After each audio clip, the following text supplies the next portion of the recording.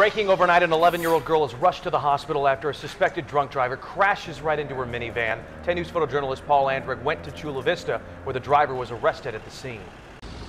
This is the scene around midnight last night in Chula Vista. This is going to be the intersection of Broadway and Palomar, and you can just look at the damage that you see on this van here, this minivan.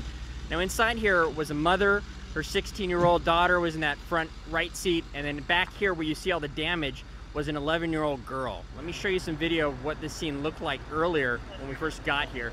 Now, that 11-year-old girl, obviously right there where that pickup truck being driven by a drunk driver slammed right into that side, right where she was. Now, that 11-year-old and her 16-year-old sister were rushed to the hospital. Their mother was not injured.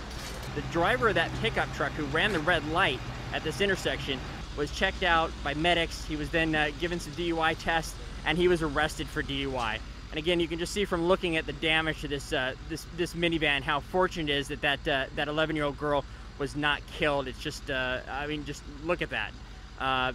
Very amazing that there was no fatality here, and they'll have the scene cleared up pretty shortly. They actually say this is only minor injuries, it looks like.